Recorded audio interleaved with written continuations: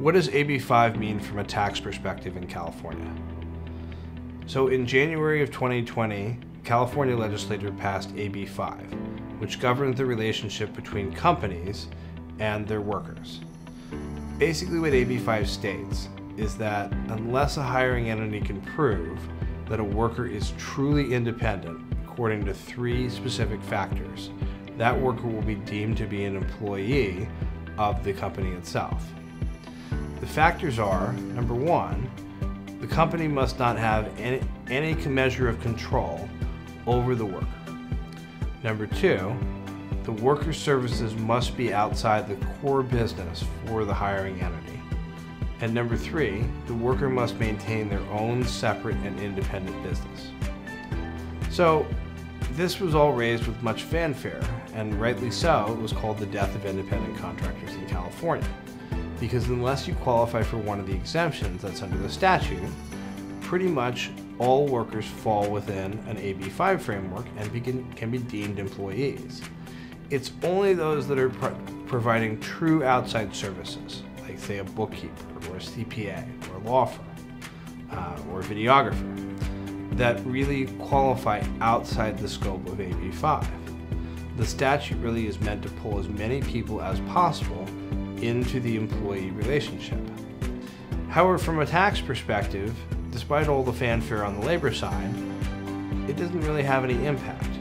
The reality of the situation is the EDD has been using an AB5 framework for quite some time. So what do I mean by that?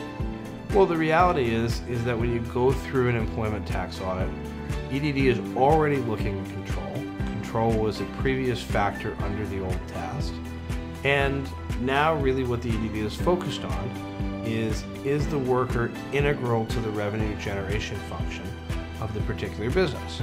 So if the worker helps you earn revenue and they're somewhat essential to your business, then they're your employee. And so the reality is before AB5, California auditors and administrative law judges were already thinking in this framework.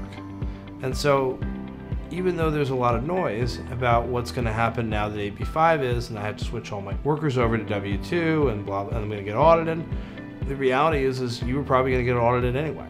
California, through their enforcement actions, has been focused on this issue for quite some time, and it's really important that you understand what the framework is going in.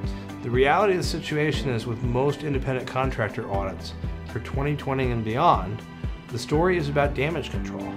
How do we minimize the damage for misclassification issues? Because the reality is you probably will not beat this test unless you can show your workers are truly independent businesses and they fall outside the revenue generation framework. So I want you to think outside the lines when it comes to tax on this issue. And you need to get proactive as possible. If you're not in compliance already, I strongly encourage you to do so in order to avoid the potential penalties and other consequences associated with not complying with the law.